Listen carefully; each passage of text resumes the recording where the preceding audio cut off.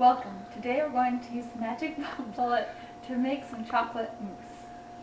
First you need 8 ounces of heavy whipping cream and Hershey's chocolate syrup. You pour the heavy whipping cream into the short cup of the magic bullet.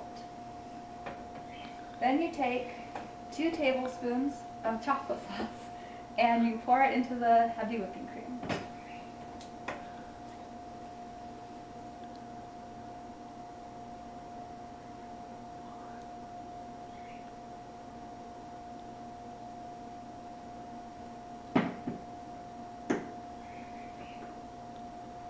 Next, you use the blade that has 4 blades and screw it onto the cup.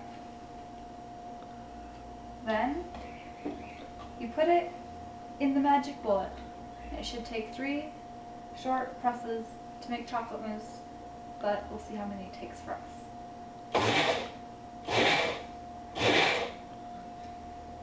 As you can see, it's still like chocolate milk, so we will blend it more to make chocolate mousse.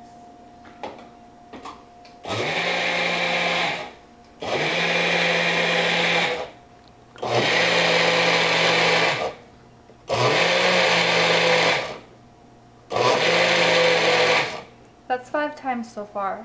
Let's look inside and see what it made.